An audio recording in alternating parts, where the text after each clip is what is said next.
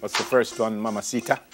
Well, my people, when you ask what's going on in the world nowadays, there are a couple things. If you're living in Jamaica, it's coronavirus, coronavirus, coronavirus, coronavirus, COVID-19, COVID-19, and then what? Election, election, election.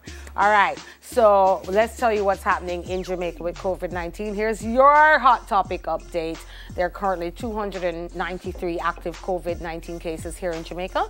Jamaica has recorded 17 new COVID cases in the last 24 hours up until yesterday, bringing the total to 1,146 confirmed positives.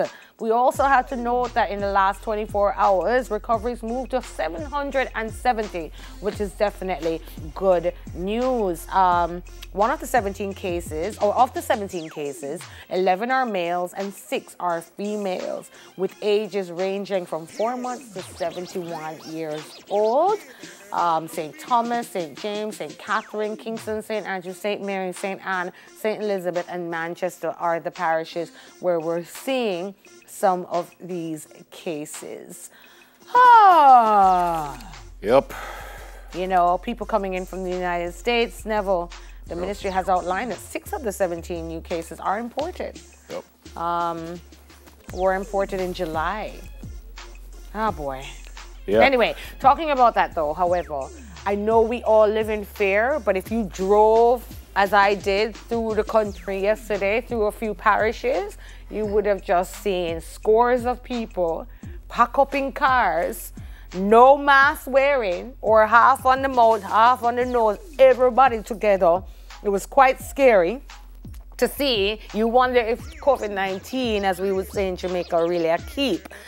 Election time, I don't think any measures have been put in place for these campaign. Well, measures have been put in place. Well, they were just we're not abiding by to. them. Yeah, they were not adhered to. Oh my goodness. Neville? It's scary. What? I saw them on the road yesterday also. It is not only scary, and I say this without apology, it is irresponsible. And again, I say, if you're not too concerned about yourself or your family or your community, well, you know, be concerned about the people who want to stay safe. Well, here it is, so. I just thought yesterday was kind of, as you said, scary, crazy. Well, when you nothing was different. You wonder if we were in a pandemic.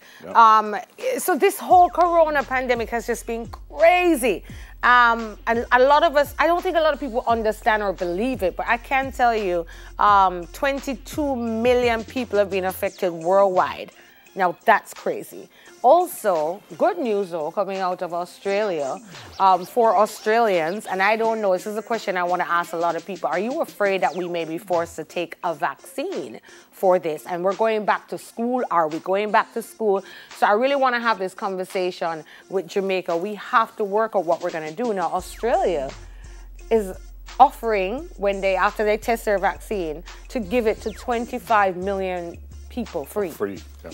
Now, if it works. If it works. Yeah. And would you test? Would you offer and volunteer to test the vaccine? If someone can prove to me that if I get a vaccine, I'll be safe, I would. But you can't prove until they test you. I want to know if you're willing to volunteer to test. You know, because of my age, I'm not certain, but I might. If Yes. Again, I'm coming back to the place that if it can be proven that this can work, and yeah, why not? I know people are scared of it, but you know, people are scared of vaccine to stop chicken pox and all kind of stuff. So I can understand this. I'm scared of anything. Russia said they come out with one, and people say, well, we're not too certain. By the way, just to continue Empress's story, a 32-year-old Jamaican woman who arrived in Barbados on a flight from Kingston has tested positive. This happened, I think, yesterday, and now Barbados, the island's total is 152. They said the woman is asymptomatic and was the only positive case among the 119 tests carried out by the Best Dos Santos Public Health Lab. So now Barbados, as I said, 152, 81 females, 71 males, 23 people in isolation, 122 have recovered. And they said they've done 14,500 tests. So let's hope that that Jamaican lady will be safe and will come back to us pretty soon. You know, I just one more thing. It seems we're not hearing a lot about the continent of Africa and COVID. Seems like they're managing much better than some of these Western countries. You know, it goes to. Yeah, but South Africa, I know South Africa had an issue. They had an issue, but I mean, if you're thinking about the big old continent, all these other countries, we're doing quite well in Africa. Maybe this is a time for us to move to Africa. So Empress started the discussion yesterday. A total of 139 candidates were nominated to contest the September 3 general elections. There were 13 independent candidates, and they were nominated in St. Ann Northwestern, Trelawney Northern, Trelawney Southern, St. James Central, Westmoreland Central, Westmoreland Eastern, Manchester Central, Clarendon Northwestern, St. Catherine Northwestern, St. Catherine Southwestern, and St. Catherine North Central. 105 males, 34 females. And this is on both sides. I think the PNP has 12. And I think the GLP would have the rest, obviously, I think, because I'm not certain if there's an independent candidate who is female. But I think the GLP has 18. Almost certainly have 18, and the PNP with 12. So good luck to all these candidates. The only thing I would ask you is to be a little bit more responsible. I know you probably told the people that they must wear the mask and they must have the physical distance. I'm certain you told them, but they didn't adhere to that. I wondered why the crowd yesterday just for nomination. There was no voting that went on yesterday.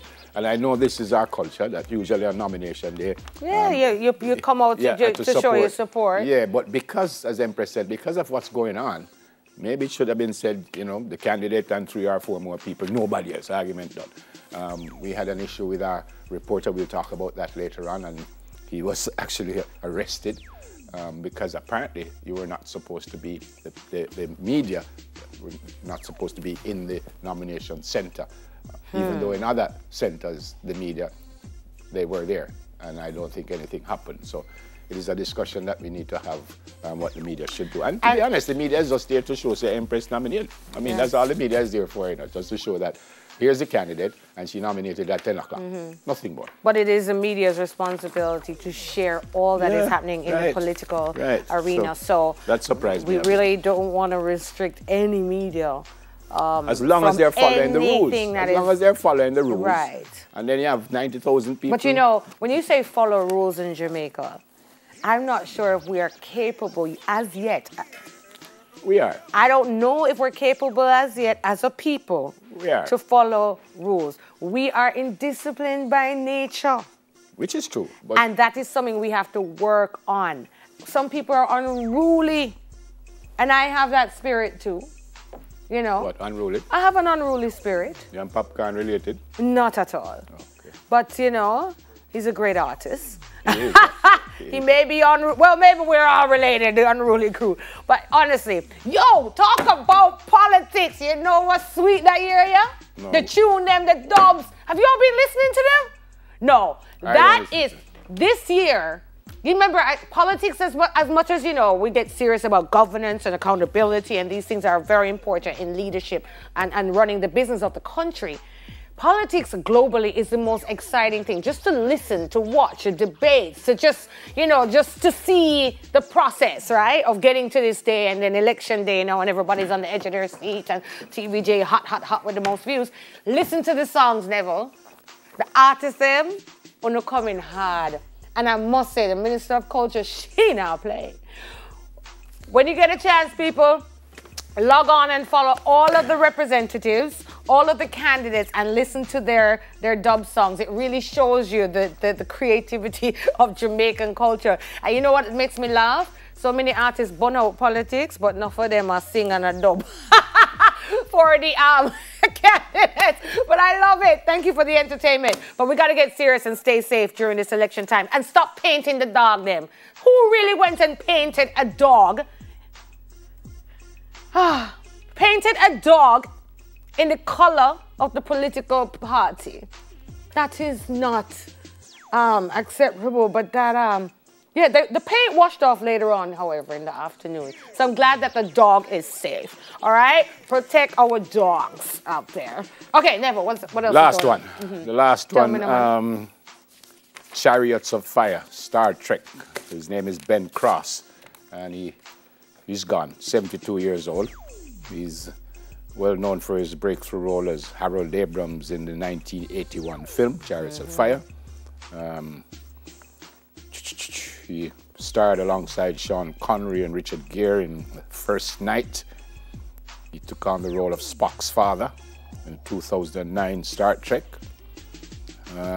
He was in the miniseries Solomon, and he appeared as Captain Nemo, 20,000 Leagues Under the Sea.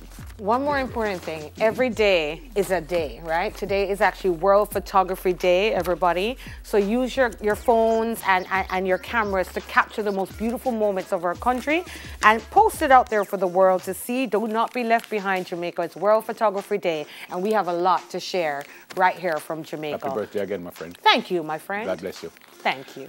All right, you must read that, by the way. Really, what do you want me to tell them about love? Just about right self-love? Yeah. You gotta love yourself, my people. Self-love is the best love. Even, it's like, it's better. It's better when it can be monetized. Yeah, yeah, cause don't be afraid of money. Still to come, we'll hear from a lady who turned her weight loss journey into a business. News in 5, however, will happen next.